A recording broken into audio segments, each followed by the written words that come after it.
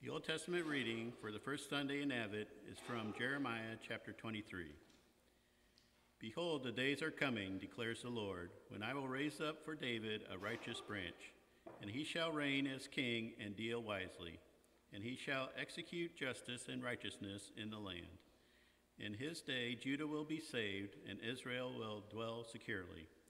And this is the name by which he will be called. The Lord is our righteousness.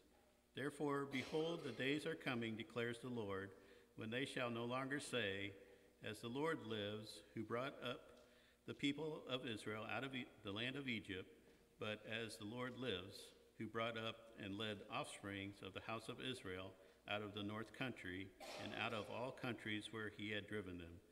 Then they shall dwell in their own land. This is the word of the Lord. Thanks be to God.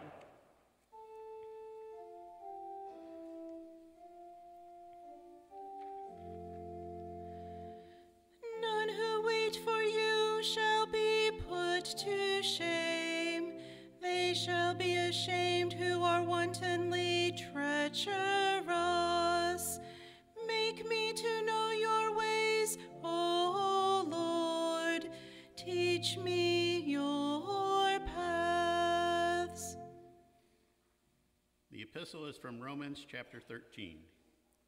Besides this, you know the time, that the hour has come for you to wake from sleep.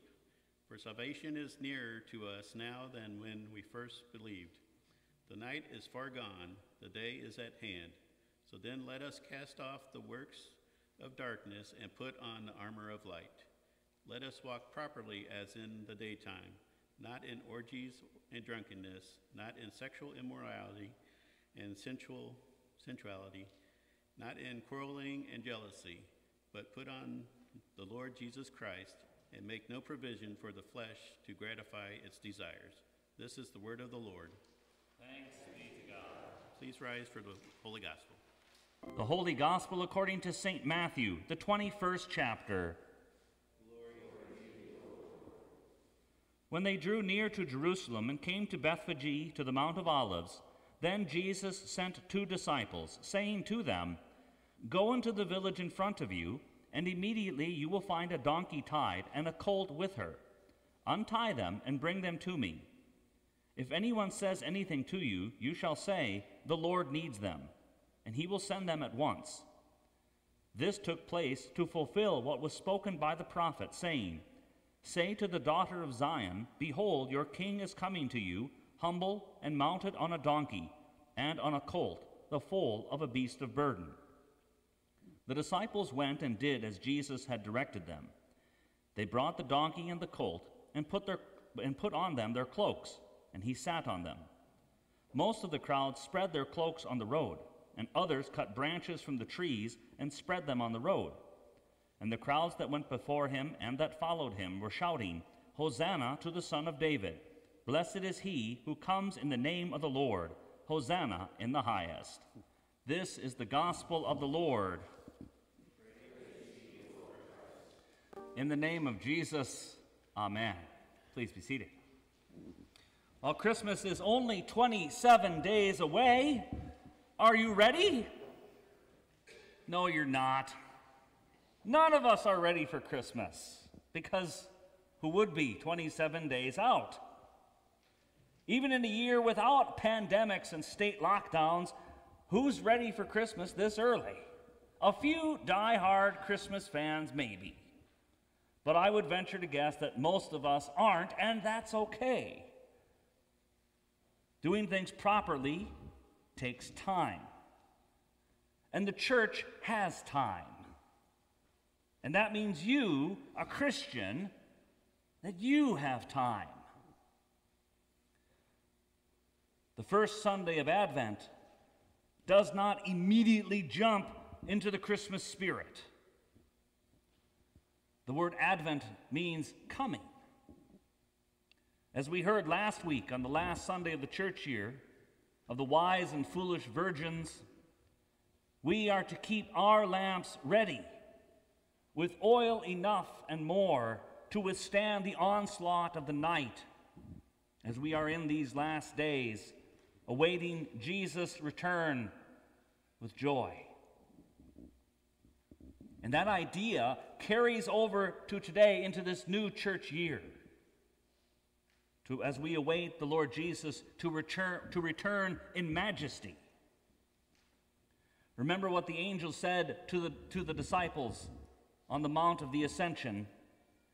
This Jesus who was taken up from you into heaven will come in the same way as you saw him go into heaven. Jesus will come in majesty on the last day, and we wait and pray for his quick and speedy return to take us from this valley of sorrows to himself in heaven. That is what Advent is about. So it's no mistake today that we heard the account of Palm Sunday at the end of November. Jesus' advent, Jesus' coming, is near. And Jesus comes to us in three ways. He will come in majesty, he does come in mystery, and he has come in history. So are you ready? Are you prepared to meet him who will come again on the last day? We'd like to think that we are, but in this challenging year, our selfishness has been laid bare for all to see. On both sides of all the issues that face us today, everyone has had their feathers ruffled and everyone is in a tizzy. Instead of putting the best construction on things, we put the worst constructions on things and on so many people. And all the while, our regular sins of our sinful flesh are always there, committing heinous acts of idolatry, fearing not the true God of heaven and earth, but fearing those who think and who do differently than we do. We are so grossly unprepared for Jesus' return. But Advent helps us prepare. Advent helps us to examine our hearts and our minds to see how we have sinned in thought, word, and deed by my fault, by my own fault, by my own most grievous fault. We are not ready without the preparations being made of having our sins laid bare by the law. The simple way for us to examine ourselves is to ask what Luther writes in the Small Catechism. Consider your place in life according to the Ten Commandments. Are you a father, mother, son, daughter, husband, wife, or worker? Have you been disobedient, unfaithful, or lazy? Have you been hot-tempered, rude, or quarrelsome? Have you hurt someone by your own words or deeds? Have you stolen, been negligent, wasted anything, or done any harm? So consider your station in life according to the Ten Commandments. And how have you sinned? And how is your sin made known to you by the Ten Commandments? As a husband or a father, have you neglected to be the head of your house, to lead your wife and children in the ways of God? Have you neglected to teach your children the scriptures and the catechism, or become passive in bringing your family to church, and thereby setting a poor example of Christian freedom and duty? As a wife or a mother, as God's helper to your husband, have you failed to help him in raising God-fearing children and perhaps placed your career or other things before those whom God has given to you? Or children, have you angered or disobeyed your parents? Have any of us spoken ill of those in authority over us? For those of you who work or have worked? Have you been lazy? Have you been a busybody, only appearing to be busy at the task given you to fulfill?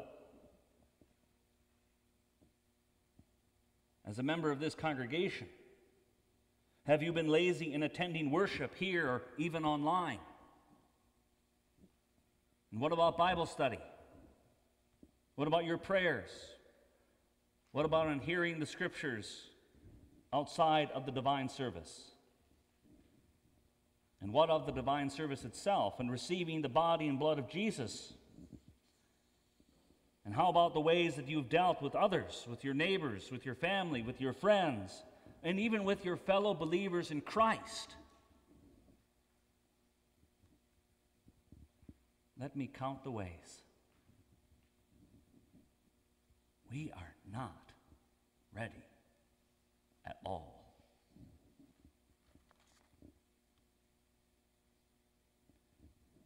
When I was growing up, I remember a banner that would come out every Advent. And on that banner was written the words, "Prepare your hearts. The gift is big." How do you get ready? How do you prepare yourself for Christ, who will come again in majesty, who does come in mystery, and who has come in history? Well, the answer is simple, but it's not easy. You prepare for Jesus' return in majesty the same way you prepare for his coming in mystery and history. Think about it. Jesus comes to you now in mystery, in his word and sacrament, at pulpit, altar, and font. And how does the divine service begin? With confession. You confess your sins, and you are absolved for the sake of Jesus. And then, only then, does the pastor dare to enter into the chancel, the most holy place. And then only does he do that with the psalms on his lips. As you ready yourself for the gospel of our Lord Jesus Christ to be read to you, you stand in preparation. But why? Why do you stand for the gospel? Because as the holy gospel is read, Jesus is in your midst. And when God is present, the body responds. And before Jesus joins himself to the bread and wine upon the altar, you're told, lift up your hearts. To lift up your heart of stone, that he would replace it with a heart of flesh and be given life in this blessed sacrament.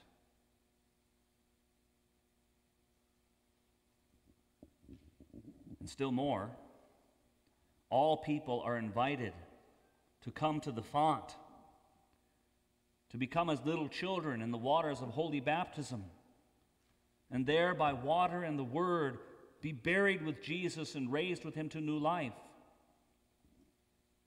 That is how you prepare for Jesus who comes to you today in mystery. And you prepare for him who came in history each year as we celebrate the birth of the Messiah, born of the Virgin Mary and laid in a manger. Not with Christmas cookies and trees and lights and everything else that we think has to do with Christmas.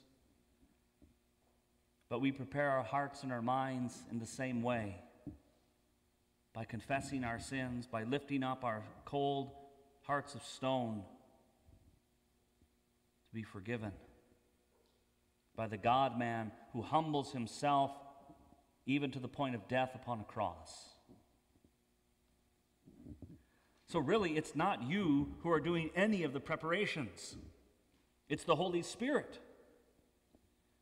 Remember the parable of the fig tree, where the man dug around it and put on manure so that it would be fruitful and grow?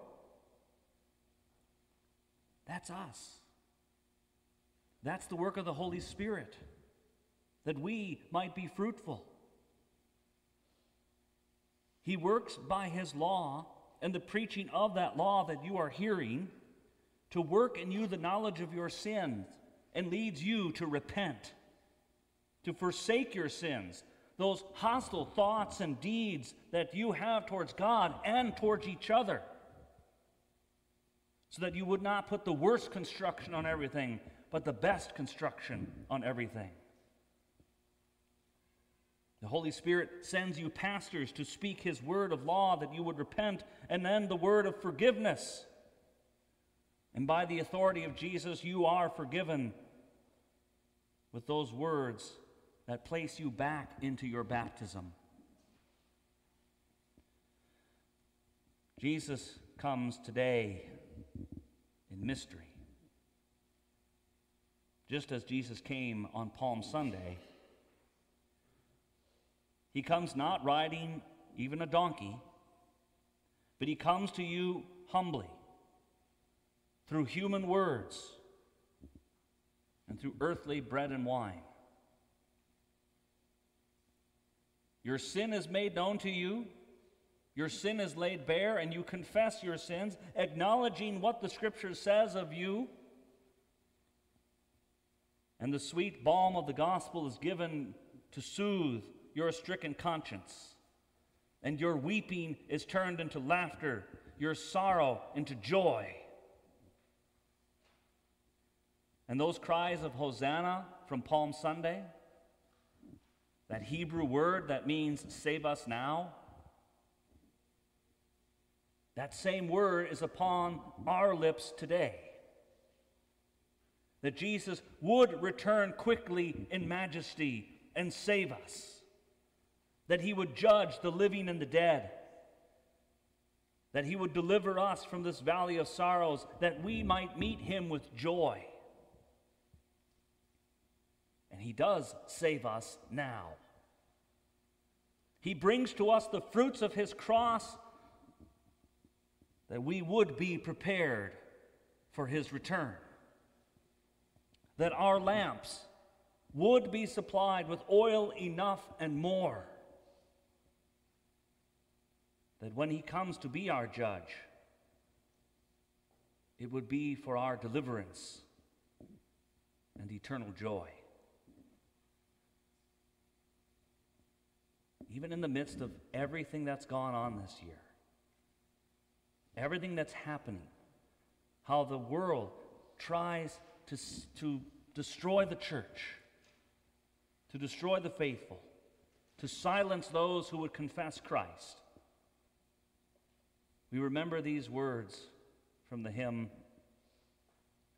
"Though hosts against us stand arrayed, Christ bids us still, be not afraid.